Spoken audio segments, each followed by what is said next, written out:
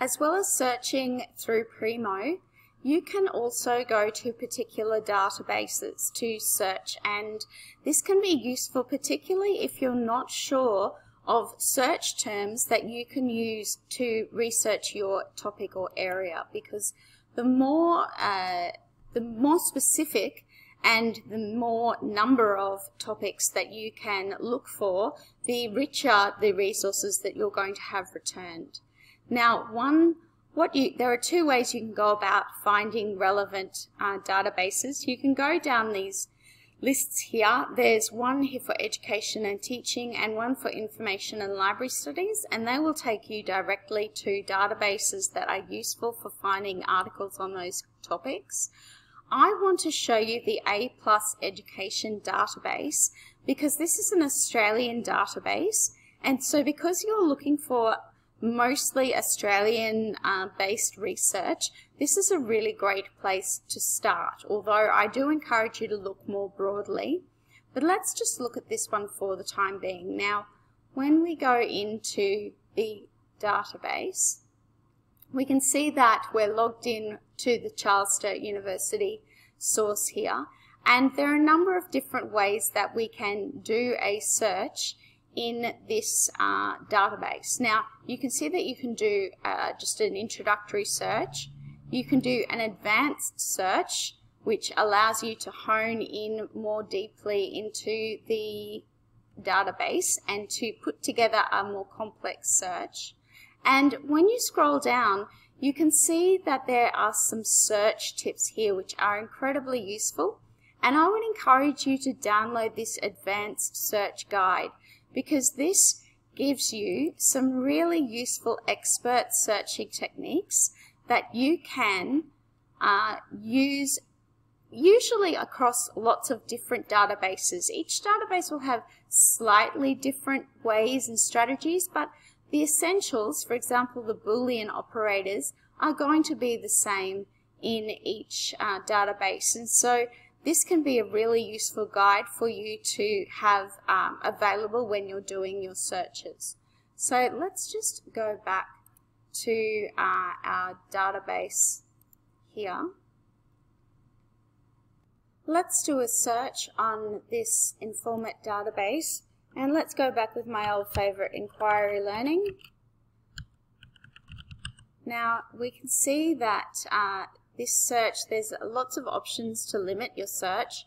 I'm going to tick full text only because I'm not interested in articles where there's only an abstract available.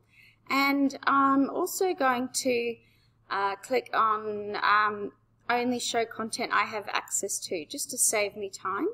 I'll do a search for those things. Now let's have a look here and see what comes up. Now, there's quite a few resources that have come up, 1,339, and I can see that these are some of the most common authors, so I might make a note of those and come back to looking at those. These are accessible here, so I can easily download them. I can easily preview the abstract to see if the article is about something that's relevant to me. Now you can see that these are all peer-reviewed articles and that they come from a variety of different databases within the Informit collection. Now there's lots of information here that I can use to limit. So for example, I only want to know about inquiry-based learning from about 2018. I want really recent information. So now I've got still 205 articles that I can draw upon for my research here. So that was actually quite useful. Now let's see if I put inverted commas around my search for inquiry learning. Let's see if that changes the amount of resources that are returned. And yes, it is a little bit less, 115, because now we're looking only for this particular phrase, this exact phrase, inquiry learning. It's not about separating the two words and looking for each one individually. Now, in a database, I can use certain operators to help me hone down my research. So I might choose inquiry learning and primary. Now remember, this is an Australian database, so I'm going to use the word primary because that's the term that we use for primary school here in Australia. So if I do a quick search on that, you can see that I've got 43 results, and these are going to be narrowed down, most probably looking at primary school experiences of inquiry learning. So let's just, for argument's sake, do inquiry learning and elementary, just to see the difference that the language can make. So we had 43, now we've got none. So you can see how using the word that reflects the language of the database is very important. I'm now in the EBSCOhost database, and I got there simply by going to that A to Z databases and clicking on Academic Search Complete EBSCOhost, which took me to this page here. Now, unlike the Informit A+ Education, this is a US-based database. And so let's test our language choices and see how they have an impact on our results. Now, we'll stick with our inquiry learning again. And you can see here that this is actually quite interesting. It brings up a range of different terms that we might want to use that are common in this database based on what other people have searched in the past. So this is an interesting little help guide here. For the time being, let's just put in inquiry learning and primary, and let's just see what comes up. Do our search. And we've got 68. So you can see that the term primary has been used.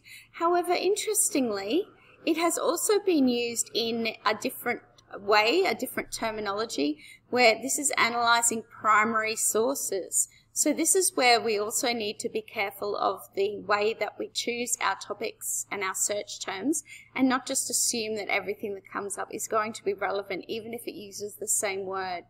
Now remember, this was an American site, so let's change this now to elementary.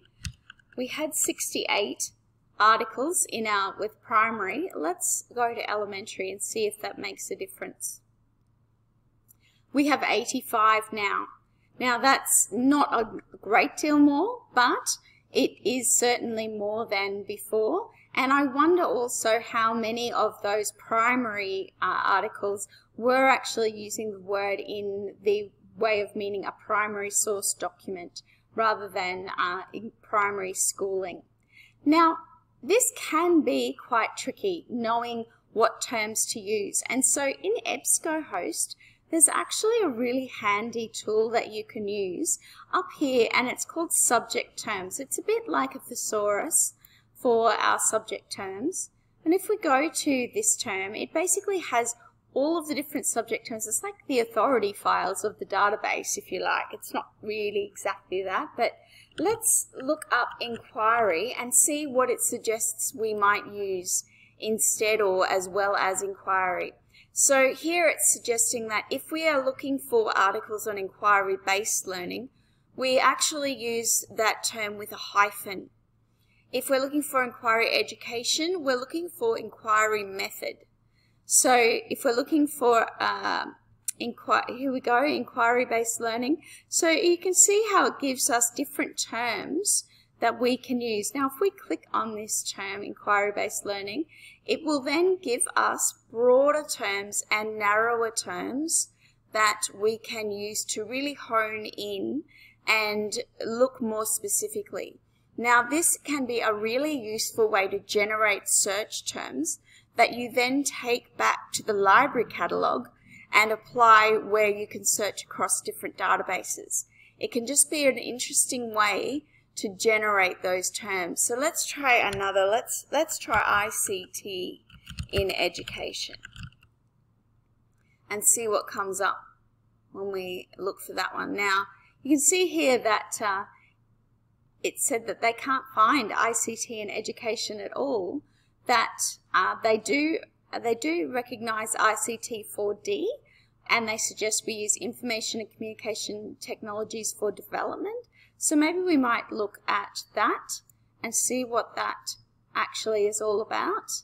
And we can see that it brings up a whole range of things, and none of them actually apply to ICT in the way that we generally use the term in Australia.